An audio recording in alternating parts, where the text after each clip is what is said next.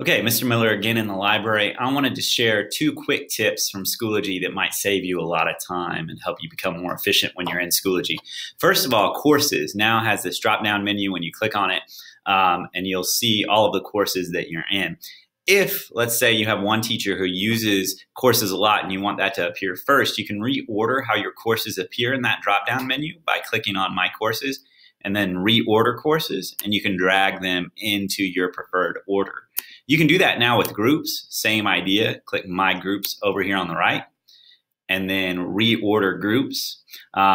Groups, especially, you might belong to a lot. Let's say if you're involved in sports or clubs or activities, and it's going to even tell you these groups won't appear in that drop down. So you might want to reorder them. So again, the groups that you have most of the notifications from, most of the information that you click on most recently, to move them to the top. Another thing that I mentioned, notifications.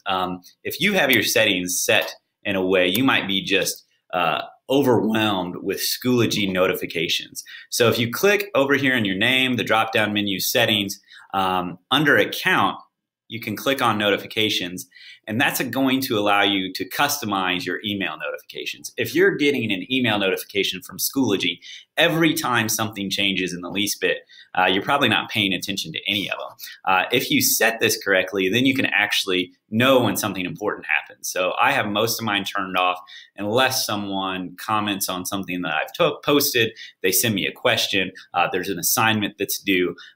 That way I'm not getting so many emails that I ignore all of them. So both one, reordering your groups and courses, and also changing your settings so you're only getting the important email is going to save you time and a lot of hassle when you're in Schoology and in your Gmail account.